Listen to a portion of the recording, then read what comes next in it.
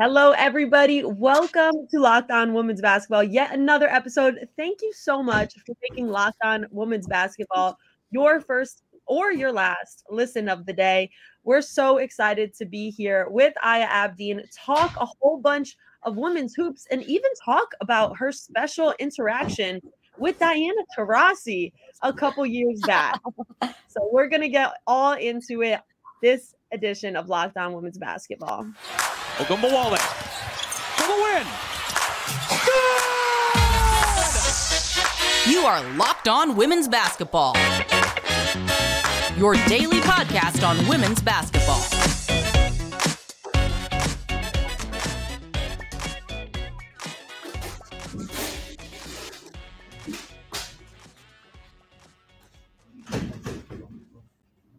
Man, that intro gets me right every time. So excited to be here with Aya. We have a lot to discuss.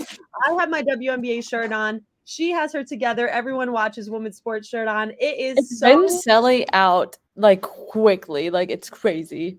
It has been selling out, and it's true. And we're going to talk about why everybody is watching women's sports, which we all know. You listeners at home know why we do it.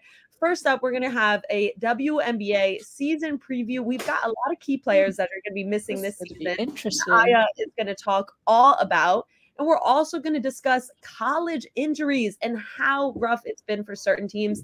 And then we're going to dive into Diana Taurasi and Aya together. I'm Gigi Speer, WNBA beat reporter and social media correspondent for The Next. And Aya Abdeen is a reporter for The Next and host of Wonderful World of Women's Basketball. Today's episode is presented by Prize Picks, the easiest and most exciting way to play daily fantasy sports. Go to prizepicks.com/LockedOnNBA and use code all lowercase LockedOnNBA for a first deposit match up to $100.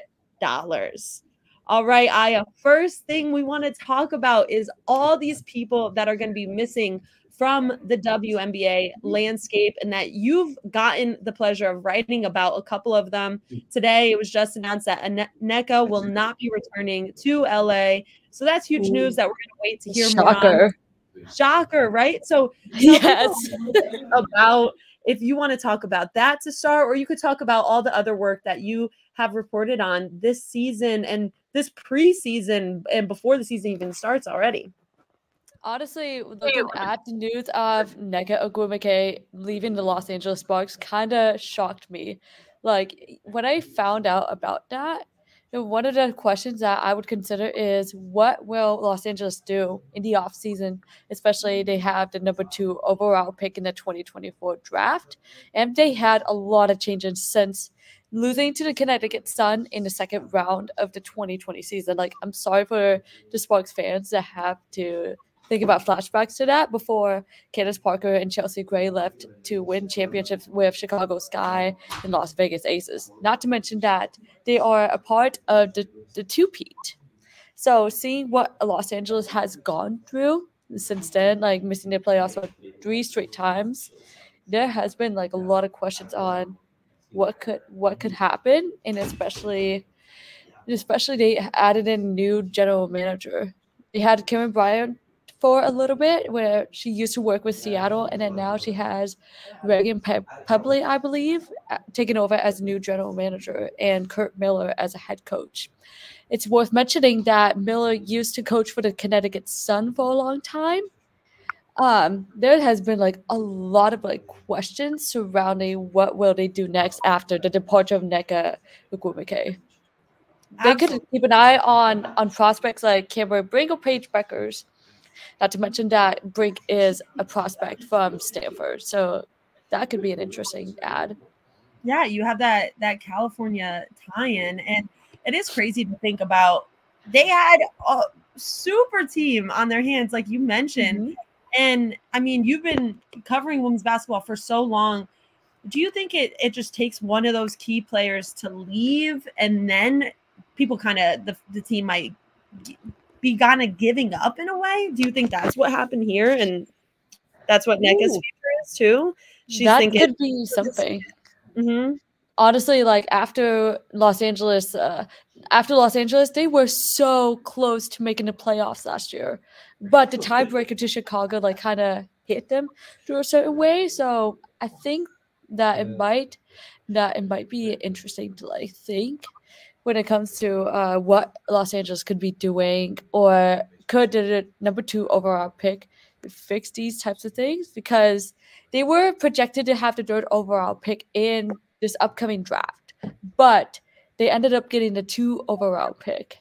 And then now with Nneka leaving and potentially Jordan Canada, she was called by the team last Saturday.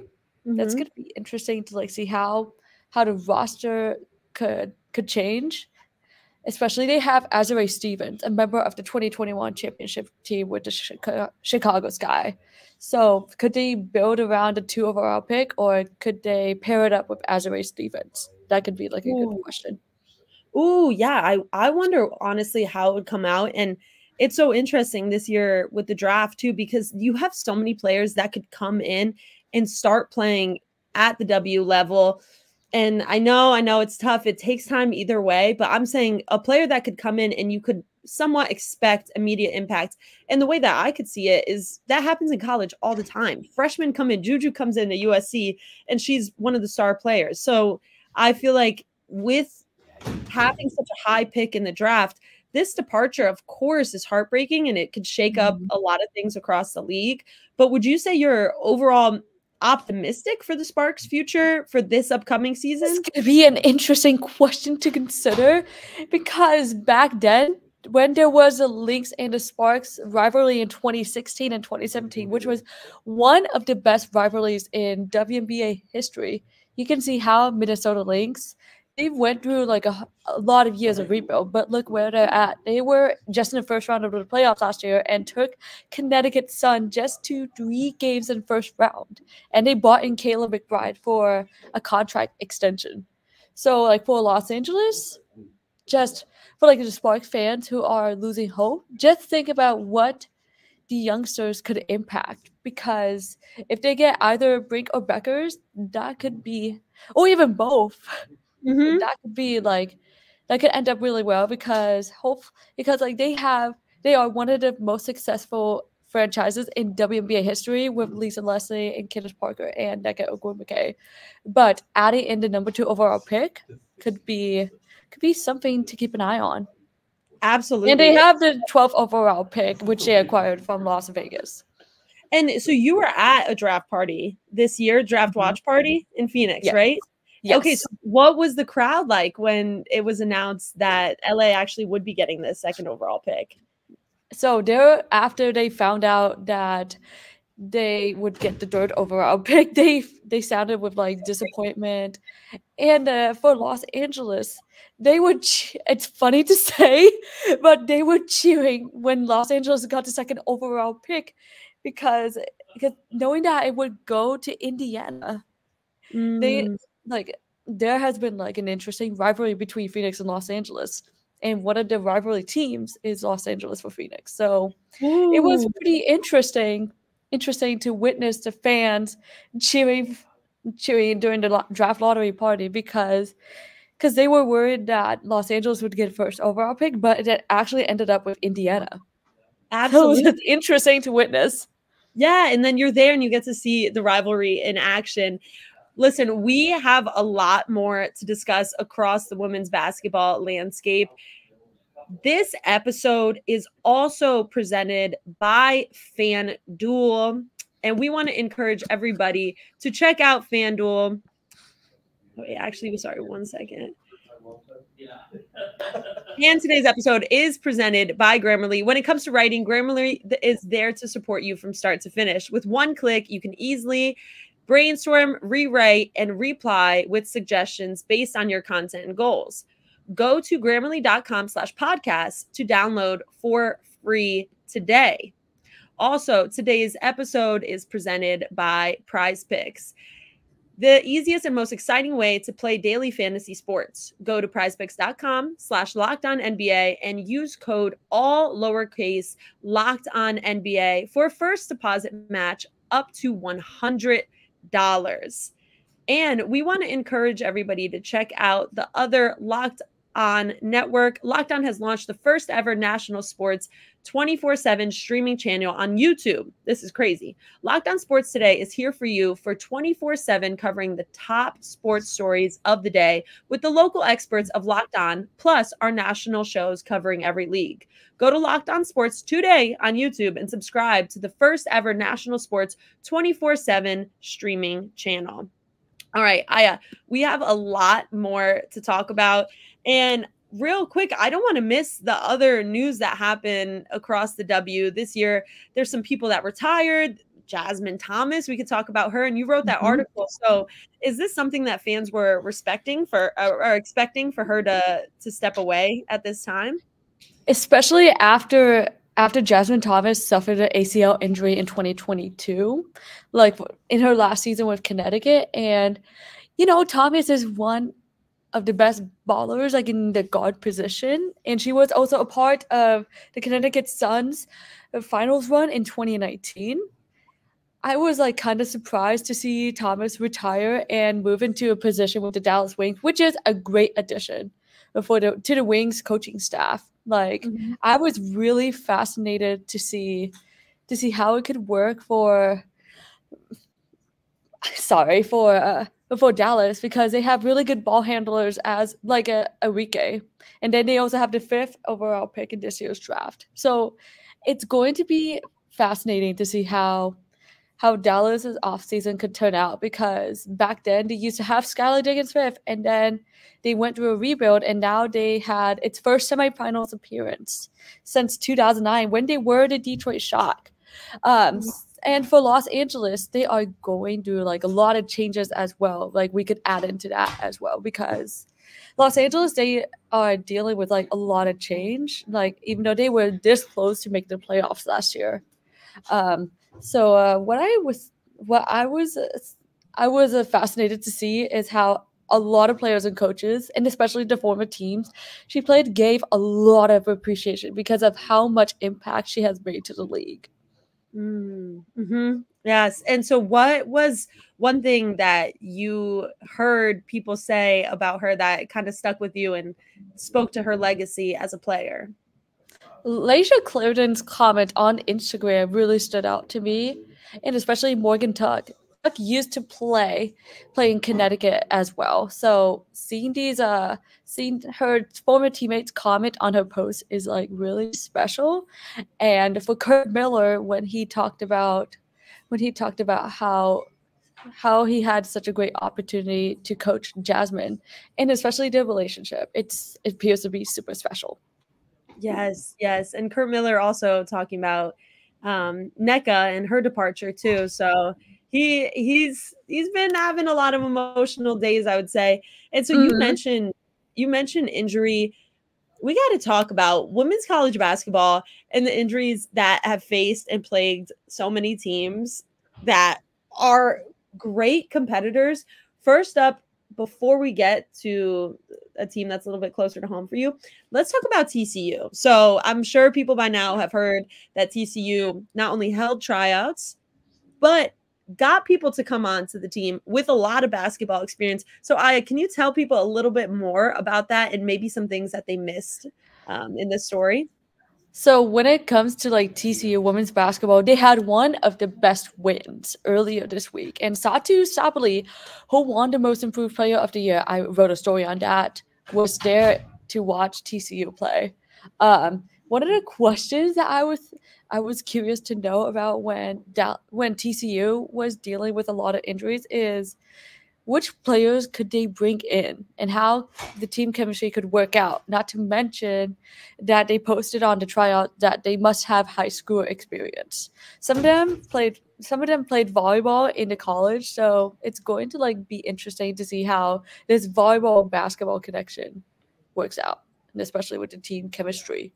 They also lost to Donna Prince with a fractured finger. And losing a lot of key players like Owens, who was out for the season due to an ACL injury, it took a big hit. Absolutely, it did. And I mean, it was first reported, and what you wrote in your article too, is that they were scheduled to play some games that they actually ended up not being able to play, right? So I think that this is just such a tough time of year for this to happen. Of course, teams, you have less than 20 games left of the regular season before postseason starts. So for you, how do you feel like this is comparing to the situation with the Arizona Wildcats too? Ooh. So Arizona, they've been hit with a lot of injuries as well. Like not it's really hard to like tell when it comes to University of Arizona women's basketball team, but you can see how they have this fight. Both TCU and Arizona, they continue to show up despite hardships being hit. So it shows that they continue to play despite all of this adversity. So writing on these types of injury stories is like something that I keep in mind when it comes to writing difficult stories, especially as a junior at the Cronkite School. For TCU, they dealt with a lot of hits into injuries, and especially for Arizona Wildcats, they were coming off a 2021 NCAA championship run, but even though they fall short to Stanford, you can see how this program has been improving every year since Adia Barnes took over. Yes, absolutely they have been. And I think you get two big hits like that in Karoma and Tack. And I think you mentioned it in your article too, that Karoma was having a great year, not just on the offensive end, right? Like she's averaging nearly 10 points at that time, but she's also averaging 1.2 steals. So for you, and you're in Arizona, I know it's a different school, but what do you think that they're going to have to do to regroup and finish this season and try to contend for an NCAA tournament run again? For TCU, it's such an interesting question because they had one of the perfect starts in program history and how they've been building up. But the next man up mentality is important because they have to like show up and keep on winning, even though if they're going to deal with injuries, the one thing to focus on is next man up mentality. I cover Arizona State women's basketball team, and one of the takeaways I learned from Coach Natasha Adair is that she encourages players to be on this next man up mentality, even though it's going to come at them fast. So it's like an interesting connection to make. It is an interesting connection to make. Next man up mentality is so real. And that comes to even working in sports. And we're actually going to talk about how you adopted that next man up mentality with this conversation with the one and only Diana Taurasi. But first, Hungry Root. We got to talk about Hungry Root. It is the easiest way to get fresh, high quality food delivered to your door. They've got healthy groceries and simple recipes all in one place. Just go to hungryroot.com/lockedon to get 40% off your first delivery and get your free veggies. That sounds really good. It sounds good. I'm hungry. I know. And this is like lunchtime for you in Arizona right now. I'm over here in New York. So I'm looking for some.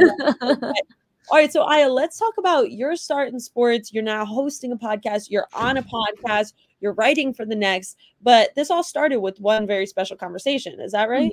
Yes. So I was at the Fry's Trading Places when I was a freshman in high school way back in 2018. I left school early, and then the first thing I did was meet Diana Taurasi. She was at the floral section a year prior. I gifted Taurasi a sand bottle from my parents' home country, which is Amman, Jordan. And my mom told Taurasi that I was the one that I gifted to her. And then she said that she would be making the flowers. And then I kept saying this was the best day of my life. And then one interaction struck to me that got me thinking, what if I do storytelling in a career? So I chose sports journalism. So going back to this conversation, I told Taurasi, wow, this is the best day of my life. Taurasi laughed and responded, only going to get better when you get these flowers. I mean, looking back at this interaction, which the Phoenix Mercury posted a few years back, this interaction struck out to me because knowing that women's basketball has been on the rise, and it's been impressive to see how they continue this growth I feel like I want to be a part of this industry and do these unique storytellings across women's basketball. So now I'm in my junior year at Cronkite. I have covered my first WNBA game last August when Taurasi scored her 10,000th point, and it feels like a full circle moment. So looking back at this interaction, that really struck to me because it helped me consider that storytelling is what I love doing for players and coaches. So thinking about this interaction and looking at this video again makes me smile. Yeah, and I mean, she's so right in the way that it only gets better. And I feel like what you're saying too is on a deeper level, it only gets better in this women's sports world. And I feel like for me, I'm curious what your experience is right now as a sports reporter in college, because for my college experience, I had to advocate. I'm going to school in New York, and I was like, well, we want people at the Liberty games, right? And now it's like people are catching on of, all right, well, that's going to be something that we're going to be doing no matter what. It's kind of built into the system. And I don't want to be projecting, but do you feel like women's sports is built into the college sports journalism landscape? Absolutely. Right? Okay. Absolutely. I'm also a sports reporter for Arizona State women's basketball team with the Straight Press. So seeing that type of coverage, like especially having that one-on-one conversation with Coach Adair yesterday, when she told me that I do a phenomenal job covering the team, it really fascinated me because for one of my classes for this exercise on interviews, I really like sharing and spreading awareness about women's basketball because I just want the sports fans to make sure that everybody watches women's sports, and it's really important for them to get a lot of coverage and credit as they are working so hard to build this community. Yes, and it's great basketball. So take us in to that conversation. Again, a lot of people don't have that experience to have a one-on-one chat with a coach, especially as a reporter. Mhm. So for you, what goes into that preparation and to knowing that you're asking the right questions to a coach you're seeing all season? And I'm sure that they're saying a lot of the same things because that's how it is as a coach. But yeah, tell us a little bit more about that preparation, first of all, and then also how you can manage to be creative in what you ask in such a long season. I'm a sports journalism major with a minor in communications. So doing these two types of major and minor combination is really interesting. So when it comes to learning about the intro to human communication, you would have to know which different channels go into like certain places. So asking Coach Adair how she keeps her team in touch through these different channels like social media, it's really like interesting to make that comparison compared to what we do in sports journalism field, because it shows that sports fans care for this type of coverage across women's basketball. And when I asked about these channels, she made a connection with the two children, so it was like really unique to know. And which two children?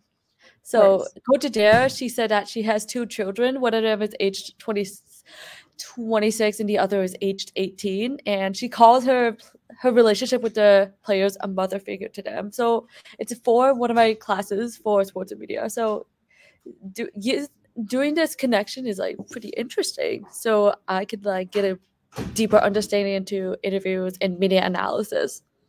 Yeah, and it's great too because you're also getting a masterclass in coaching because you're talking to a coach, and it's so interesting. Like I feel like a lot of the times as people working in sports, we hear a lot of the similar messages from coaches, but they have to be very strategic in that communication that they have with their players too, because it's a not just season-long buy-in, it's a year-long buy-in. It's from the recruiting process. There's so many different elements that go into communicating. And then what you're doing too is you're able to communicate what you're hearing there with the rest of the world who wants to eat up these stories. So tell me, what you guys record every Monday, your podcast, right? So what has been kind of a theme that you have been addressing a lot, especially this college basketball season? So I am the co-host for Blaze Radio Show, which is known as The Wonderful World of Women's Basketball, which you can follow on Twitter, W World of Women's B-ball, or I can say it. But I mean, like, doing this type of podcast show with my co-host Zach Bratchott, shout out to you, by the way. We have this type of passion for women's basketball, and long story short, we actually met at a Mercury playoff game in 2021 when it was at the Desert Financial Arena, and it had to be moved from Footprint Center because of a Disney on Ice, which was a pretty bummer situation, knowing that women's basketball, they are trying so hard to promote at big arenas. So getting to know my co-host is like super special because we have that type of passion for women's basketball. And we also hosted a March Madness special last month at Cold Beers and Cheeseburgers, which was a unique experience because we got to talk about which teams can win it all, and it was such a fun show to be at, especially at Cold Beers and Cheeseburgers nearby the Chase Field and Footprint Center. So it was like such a fun experience I would want to do again. Did your predictions come true? I don't remember what my predictions are, but I didn't expect LSU to like win it all. But yeah, props to Angel Reese. Right. One of the most outstanding player. Yeah, props. What a great series to watch too. Before we go, we want our ear to the streets of the college sports landscape. So if there's any story that we're missing out on or you feel like should get a little bit more coverage, the floor is yours. What do you think people should be looking for in the women's basketball landscape right now?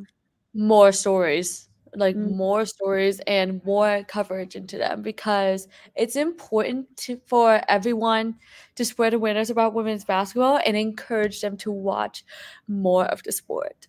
I feel like it's been trending in the right direction in the last 6 years, but there has been like big questions when it comes to like social media fans like commenting like negative stuff. So I tend not to focus on the negative stuff, but rather focus on what we are trying to build, because all the networks are here to promote the coverage of women's basketball, and all the athletes deserve the flowers, especially across women's sports. So I would encourage everyone to continue to promote their stories. Yes. All right, Aya, where can people find you? This is sadly the end of our episode, so we want people to make sure that they can see your work. So where can people find your work? So I have two accounts. So one of them, my Twitter and Instagram pages are Abdeen. So I just do like, instead of the double A, so I just do Abdeen. And then I also have another account. You can find me at Aya Wright Sports. Aya Wright Sports. Everybody check her out there. Find me on Twitter at Gigi_Speer. A lot of sports coverage coming there. Thank you for making Locked On Women's Basketball your first or maybe your last listen of the day. We're so excited to have you. And make sure you check out all the other Locked On Network. Locked On has launched the first ever national sports 24 streaming channel on YouTube. Locked On Sports is here today for you 24/7. Covering the top sports stories of the day with local experts of Locked On, plus our national shows covering every league. Go to Locked On Sports today on YouTube and subscribe to the first ever national sports 24/7 streaming channel. Thank you so much for being here, and thank you, Aya. You're welcome.